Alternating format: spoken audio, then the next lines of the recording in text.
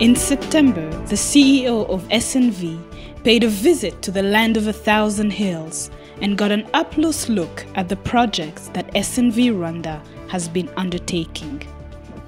The OYE project is a regional program that is targeting to improve skills training in agribusiness and renewable energy for 20,500 out-of-school young people in Mozambique, Rwanda and Tanzania. It is expected that at least 80% of these young people will be employed or will start their own business in high-growth agriculture and renewable energy sectors over 5 years up to 2018.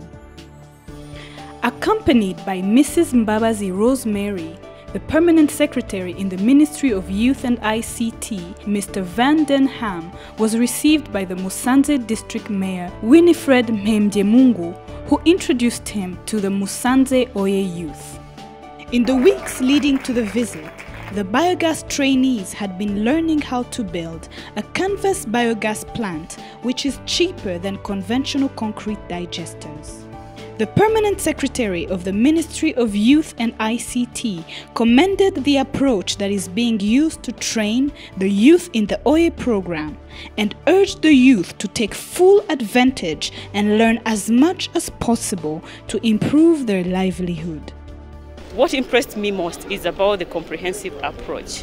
So it starts from the practical, it comes to the theoretical, it comes to the business perspective or business training, it comes to access to finance, it comes to creating cooperatives, it comes to connecting with the district and the REG, Rwanda Energy Group, that is already going to employ them automatically from the training.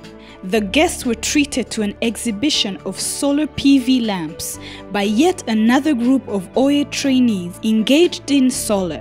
SNV has partnered with 3 different solar companies, Not Solar Company, Mobisol and Waka Waka, to provide the trainees with household solar equipment as well as transferring entrepreneurship and business skills.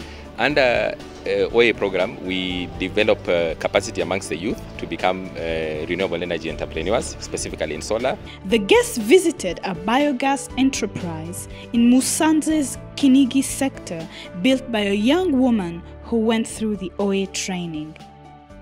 Gitangira aba techniciens babiri gusa twiganye muri OYE abatekinisiye kuba bari babiri ni kwigikorwa cyari kigiye uko kigenda kizamuka bagenda biyongera bivuga ngo uyu mwaka sahizi ngizi tuvugana ita abatekinisiye 124 abo batekinisiye ntago navuga nabo ni hari nabo mu karere ka Musanze Burera n'utundi turere hirya no hino na za Bugesera mfite abatekinisiye biogazi bayubakira 555 mfite inyungu ku kigega kimwe mfite inyungu y'umujana 50 kandi mu cyumweru kimwe nshobora kubakana ibigega birenze 10 bitewe n'umubare w'abakozi mfite.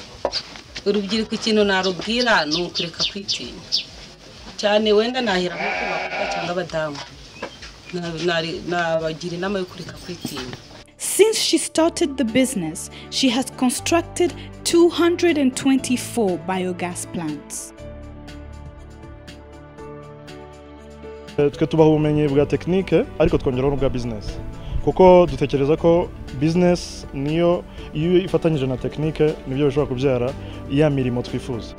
Proceeding further north to a neighboring district, the delegation went to visit a household in Bugarama which is among 200 EcoSan champion households.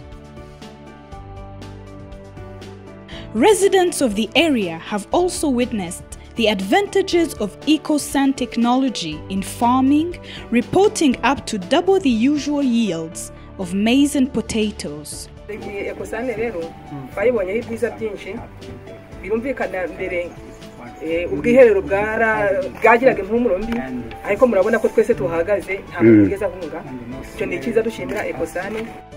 Towards the end of the visit, the delegation stopped by Karangara Primary School, where SNV has built EcoSan toilets. The children welcomed the guests with song and dance.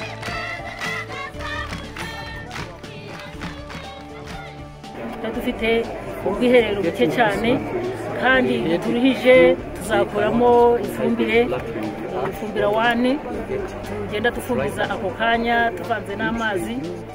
We have started, we have made achievements, but there is so much more to do. And we know that the resources are limited. So I think what we have to do is to reduce the cost by making scale.